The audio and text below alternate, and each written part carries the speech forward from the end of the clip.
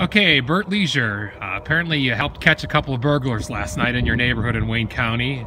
And what happened? You're on your way to work, you see a couple of suspicious teenagers. Yeah, I was starting my car and I was asking them, I said, hey, do you need a ride? Because it was 4:30 in the morning and they were carrying guns and a chainsaw. And I said, And they told me they were coyote hunting, and found out that they're not coyote hunting. They're actually breaking into somebody's barn and stealing their stuff.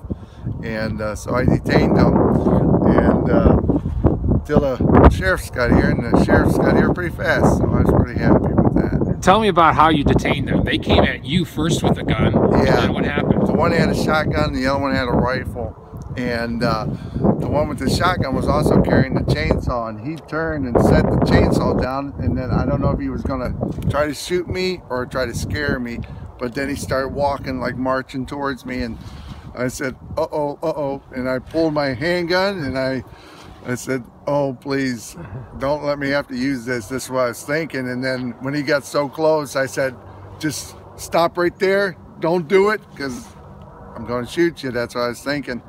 And I told him put the gun down, and he stood there for a couple seconds, and then I think he knew I was going to do it, and he put the gun down. And then the other one, when I told him, he said, no problem, just don't shoot me. I didn't shoot him, so. So you held him until the cops arrived. Yeah. And amazingly, I talked to you last March because you helped catch a couple other burglars shooting out their tires after they stole ATVs from you. Yeah. What makes you do this kind of thing?